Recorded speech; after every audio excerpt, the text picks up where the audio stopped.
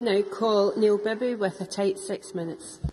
Thank you, Presiding Officer. A number of very important issues have been raised in this debate today, and I'm sure it will help the Education and Culture Committee members with their findings for the inquiry into educational attainment levels for looked after children. I think this has been an excellent debate, and valuable points have been made by every single member in the debate, and apologies if I am not able to pick up on all of them. What has been clear from all of the evidence and backed up today is there are a significant number of issues facing our most vulnerable children and young people. As members have stated, poor educational attainment is not the only problem affecting young people later in life, and there has to be an important emphasis put on outcomes, and a number of members made that point.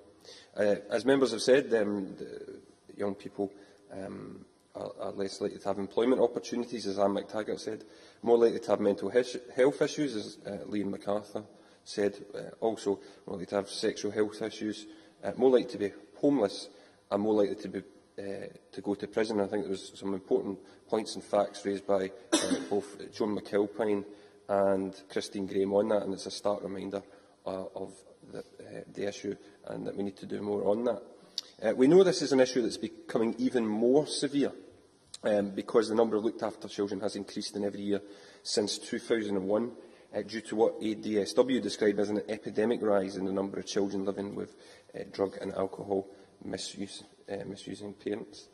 What is clear is that there is a complexity of issues facing individual looked after children, and there needs to be a personalised response. These can't all possibly be fitted into a 2.5-hour debate, and that's why I welcome again this inquiry by the Education and Culture Committee. In terms of early years, many members have talked about that, and the Minister talked about the Government's announcement of a change fund to support early years work, which can make a big difference to vulnerable children. And I can't think of any better use of preventative spend than to help those children and their families at the earliest possible stage, and hopefully prevent them entering the care system. The issue of parenting was mentioned by Hansela Malik and others, and I also know it was raised by Children in Scotland in their evidence, who stated that children who have poor experience of parenting in their younger years are likely to repeat the same mistakes later in life. The Positive Parenting Programme, Triple P, is an international award-winning parenting education programme which has listened to and worked with thousands of parents and professionals across the world. It works for many different families in many different circumstances with many different problems. Whether you're the parent of a tantrum-throwing toddler or a truanting teacher, Triple P gives some useful ideas to help meet the challenges of raising children. The programme has been rolled out by Glasgow City Council Education Services to all parents of primary 1 and nursery children. Sessions are run regularly in libraries throughout Glasgow, providing parents with necessary information, tips and skills to practice with their own children. Sharing best practice and working together was a theme that was running throughout. I know Mary Scanlon made some important points about the need for a consistency of approach across Scotland. Joan McAlpine made an interesting point about the plethora of policy initiatives and the various sort of plans. I think this is an important issue that doesn't just affect staff, but can also affect children themselves, who are expected to go to meeting after meeting and can sometimes feel overburdened and under pressure at the amount of meetings that they need to go in. And if improvements can be made there, we should certainly consider them. And Alison Johnson made the important point about raising awareness about the need for corporate parenting. The convener asked for good examples from around the country, and I think we've heard a number of them, given Stuart Aberdeen and a few others. Can I give a good local example as well that the convener will probably be aware of, is that we can learn a great deal from the efforts being made by dedicated staff and charities across Scotland, including in my own West of Scotland region, with the Kibble Education and Care Centre in Paisley, which has been looking after children from across Scotland for nearly 150 years.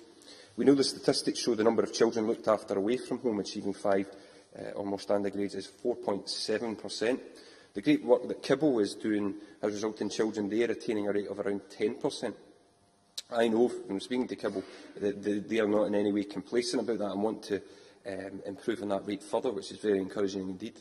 With sharing best practice in mind, I welcome that the expertise of organisations such as Kibble is tapped into by local authorities, so it can benefit looked after children at all of our mainstream schools, and I hope that's something the Convener and the Minister can reflect on. A lot of members, Anne McTaggart, Hansler, Malik, Stewart, Maxwell, Lee MacArthur, mentioned the work that Glasgow City Council are doing to help look after children. With around 10% of Scotland's population, 20% of Scotland's looked after children, Glasgow has a great deal of experience in helping improve the life chances of looked after children, and Anne McTaggart pointed out the work of the CLASS programme. People also mentioned the need for supporting families, and we can learn a lot from the Home Start initiative, which has been run by the voluntary sector.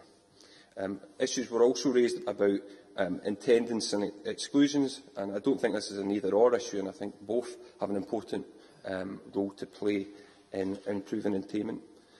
Finally, Presiding Officer, I return to my opening contribution. We have a duty to those children whom we determine to have to be looked after by the authorities. The responsibility for the future well-being and achievement of those children falls on us as citizens and as corporate parents. We must not fail them any longer. Thank you.